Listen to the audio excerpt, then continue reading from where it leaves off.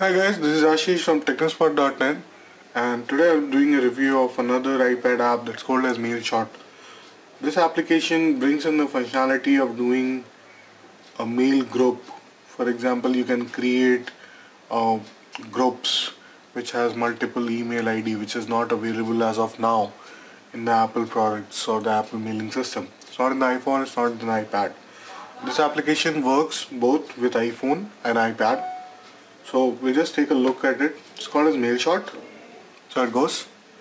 And here there are two editions of it. One is free and one is the paid one. The free one comes with allows you to create around 3 groups at the max, and if you want to have more than that, you need to buy that app which allows you to create up to 50 email groups.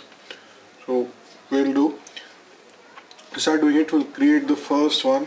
Let's say I'll name it as family, and then I go and add from my contacts. Let's say add my sister, and then I will add my wife. So one of them is added, and then I click on the update button over here. In case I want to edit, I have an edit button over here. It changes so that I can delete it. So I'll just update it, and if you can read this, it says address book updated. So this application is basically creating an entry in your contact list, which I'll show it soon, but I'll create just one more group, and then I'll go and create friends. And okay, now you can see it probably. If you see, there is a new contact that says family, which is actually a group we created. We'll see what's inside a bit later, and I'll add few on my friends list, and I'll say update, and it again goes into my contact list. And now we've done this, so it's like I'm done with this. So what we'll do is we'll move to the contact group and we'll see what is available there. Okay, so this is the contact book of Apple, and you can see there's a family. Let me close up family and friends. We'll see the other part. I've selected family.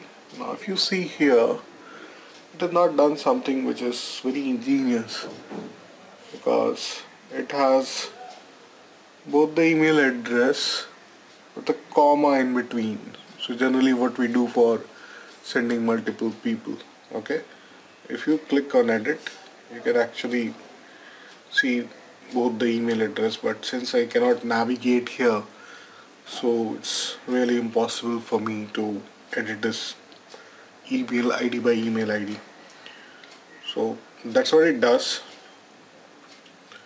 and I can say yes@yes.com,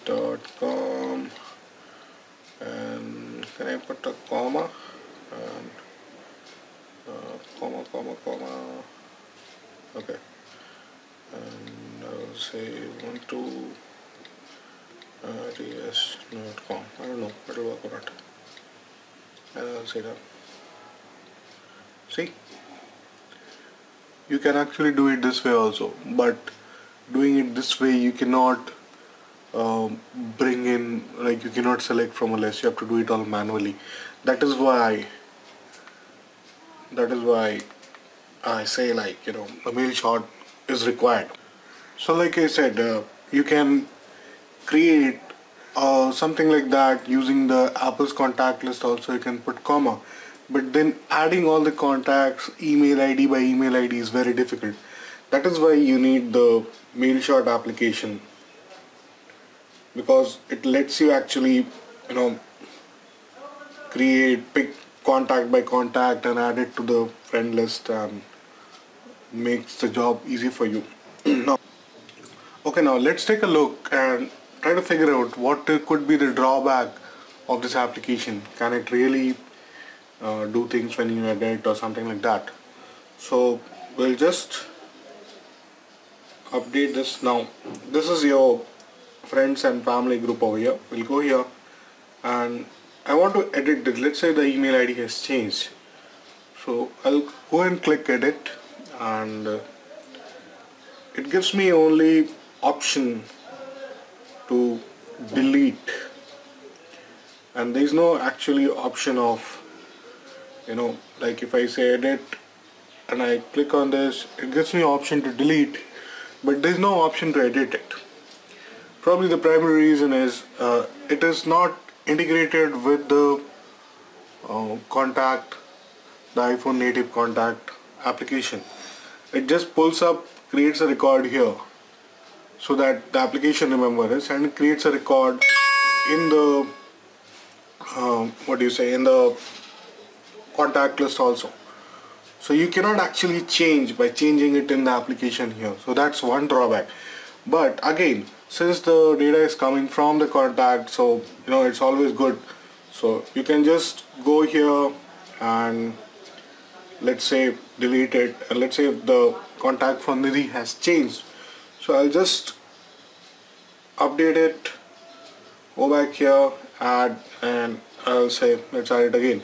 Now let's say if this changed to Nidhi11 @example.com, so actually I can pull it here. So but there is no hard link. I hope you get my point. So this is only one drawback over here. Apart from that, the application works fine. And now I will show you how the mailing thing will work. I'll just let me see. Now I'll show you how you'll be using this application, or how this application helps you to send a group email. So I'll just go here, create a new mail, new message, and I select friends. So if you can see here, the friends list is here. So I'll select this and I say family, and it comes over here. Now I actually cannot scroll to find out who is there, but I need to go back to the contact list and I need to figure it out that way. So you can send a mail to friends and family doing this, and that's how it works. There's nothing else you require. Very simple app, and very easy to use. And if you have just a requirement of 3, then you can very well go ahead and use the free app. If you need more than that, get a paid one. And I'm not sure on the pricing, but I'll figure it out and I'll put it in the post. And that's the thing. The application works fine. Go for it. Thanks for watching.